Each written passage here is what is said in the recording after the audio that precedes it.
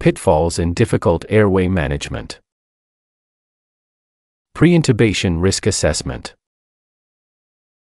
In the management of difficult airway, pre-intubation risk assessment is crucial to prevent peri-intubation cardiac arrest and post-intubation hypotension. Patients with severe metabolic acidosis, hypotension, and hypoxemia are at high risk for complications. The incidence of peri-intubation cardiac arrest and post-intubation hypotension is about 4% and 25% respectively. Both are associated with increased mortality. Avoid inappropriate ventilator settings. Inappropriate ventilator settings in patients with severe metabolic acidosis can lead to complications. Failure to account for respiratory compensation in patients with severe metabolic acidosis is a major pitfall. In situations of severe metabolic acidosis, aggressive ventilation and preoxygenation using noninvasive positive pressure ventilation, such as BiPAP, is vital to prevent a sudden drop in pH. Initiate mechanical ventilation with high-minute ventilation settings can also be helpful. Start with a respiratory rate of 30 breaths per minute and a tidal volume of 8 milliliters per kilogram.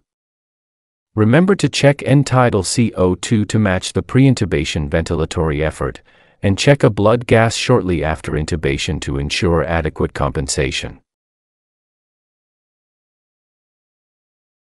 Avoid unnecessary sodium bicarbonate. Sodium bicarbonate administration is controversial and typically does not correct the underlying cause of metabolic acidosis. Treating the underlying cause is the best approach. Avoid prolonged apnea. Prolonged apnea during induction can lead to decompensation. Minimizing apnea time during induction can be achieved by using ketamine-only intubation or performing awake intubation with topical anesthetics. Avoid post-intubation hypotension.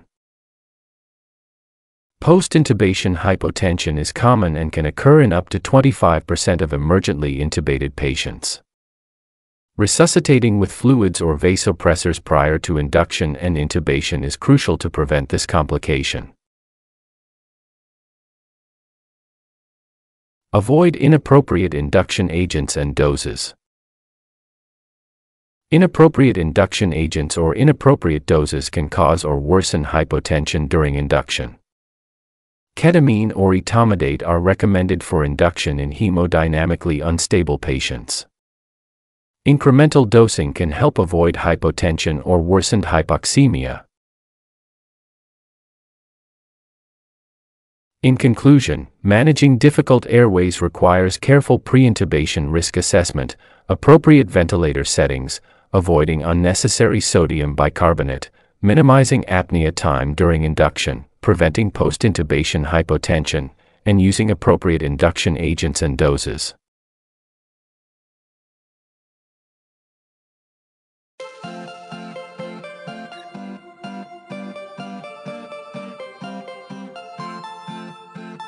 Thank you for watching. Please subscribe to our channel by clicking the subscription button. If you have any questions, feel free to leave a comment below in the comments section.